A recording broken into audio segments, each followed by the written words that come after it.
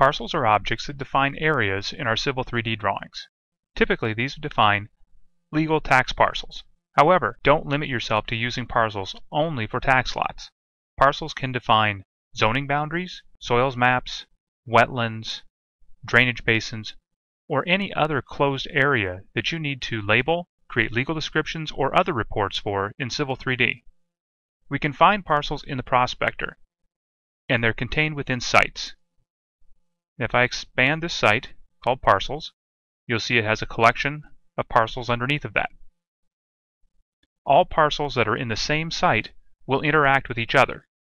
This means no parcels can overlap each other if they're in the same site. If you have parcels that you do need to overlap because they represent different data sources, then you need to put them in separate sites.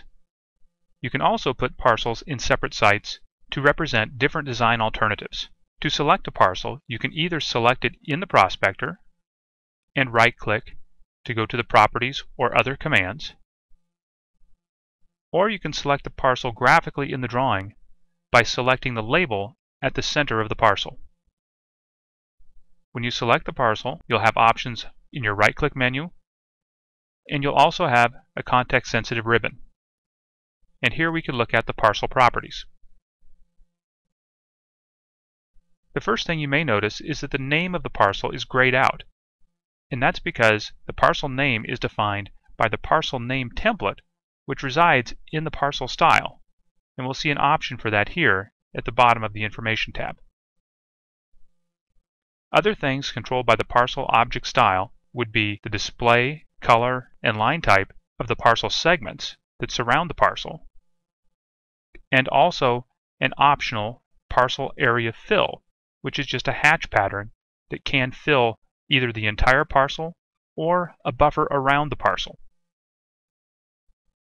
On the Composition tab, we'll see the area label that is used for the parcel, and also the parcel area and perimeter.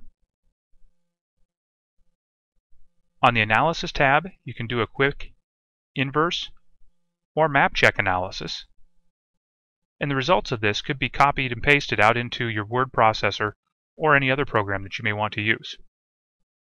We can also define the point of beginning on an individual parcel, and if the segments are processed in a clockwise or counterclockwise fashion. And finally, we do have an option for user-defined properties within our parcels, and those can be set up on the Settings tab of the tool space, and you can add any additional information that you might want to the parcel. For instance, you might create a user-defined property for zoning. If I cancel out of this, and we'll go look at the Settings tab, and when we expand Parcel, you'll see that here we have the user-defined properties.